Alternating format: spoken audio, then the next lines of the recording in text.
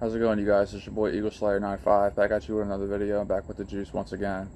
So it looks like 76ers point guard, Ben Simmons wants out of Philadelphia, and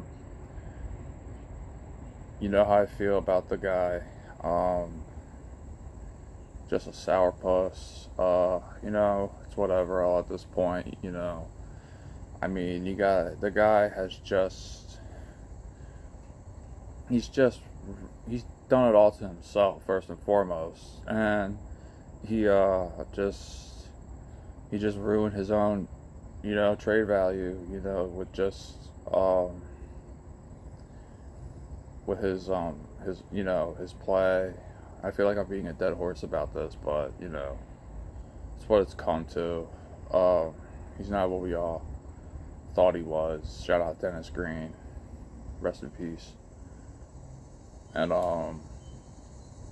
Daryl Morley has just been looking for the right compensation and partner for the guy, but no one wants to take bait. And to be completely honest with you guys, can't really blame anybody for not wanting this guy, man. He's just careless, doesn't want to work on his game, doesn't see any flaws, any weaknesses. He thinks he's just completely fine, and he doesn't have the will to be better, and it is what it is at this point, and we just gotta move forward. And as far as all the John Wall rumors to Philly for Simmons, it's asinine.